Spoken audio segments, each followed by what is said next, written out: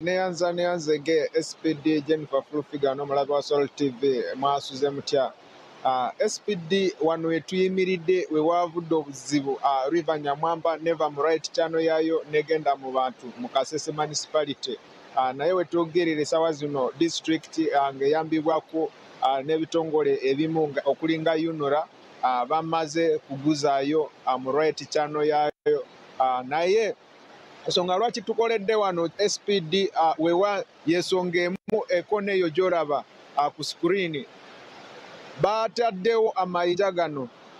Omulundi ogwasookera baateekawo amayinja gano, naye Nyamwamba lwe yazeemu yalemereddwa kuweta eno ekona eri wano neekuba amayinja gano then neyingira mu bantu. Era kyebaazeemu nga district leadership y'e Kasese ne bateekawo amayinja ne baguza wano. Waliwo eshapo koona eri shapu nnyo, so Nyamwamba eva eri waggulu ng'esitudde amayinja, emiti n'ebintu ebirala ne biremererwa kuweta wano then neekuba gano amayinja ge bateeka wano then negenda mu bantu. Naye twali twabadde twogerako n'abantu naddala ababeera mu kitundu kino bagambye singa bandibadde bazimbawo nga gabions ne baleka bino ebyokuteekawo amayinja ne bagajja sayidi endala ne bagateeka wano, kyandibadde kiyambako okusingako okuteekawo gano amayinja nga tegali mu gabions, kubanga kibeera ize nnyo amazzi gano okukuba gano amayinja then oluzi ne luyitawo. So abantu wano bo bagamba na kino kye baakoze tekigenda kukolawo wadde tekigenda bayamba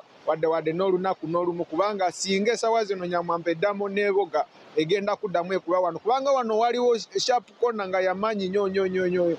Kiba kizibu Nyamwamba esitudde amayinja, emiti n'ebintu ebirala kuwetawo negumizaamu okugenda wansi. So bo bagamba nti no abandizimbyewo gabions kutandikira wano kukona kutuka eri wansi then abantu b'e Kasese ne bava ku bizibu by'okukubibwa amataba g'e Nyamwamba. Naye nga Salt Media twasobodde kwogerako nono akulira environment nga environmental district environmental officer wa district y'e Kasese twategeezako nti no bali mu kuzimba bambu, naye tetumanye SPD gano amayinja gali wano oba bambu zinaasobola kulwana nagano amayinja obutakuba abantu eri wansi. Katusooke tumuwulireko nga tuwayamu naye ku nsonga zino z'e Nyamwamba.